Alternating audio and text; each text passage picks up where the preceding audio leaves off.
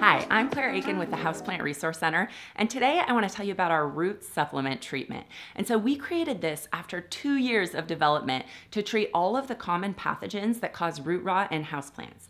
So we know that root rot is the #1 killer of houseplants. It can cause brown spots on the leaves or leaf drop, and it can kill your plants in a matter of days or weeks, and it's contagious, and so it can spread throughout your entire houseplant collection, killing many of your plants quickly. And so you want to make sure to protect against it. So we created this treatment that actually uses your plant's own immunity to protect it against the bacterial and fungal pathogens that cause root rot.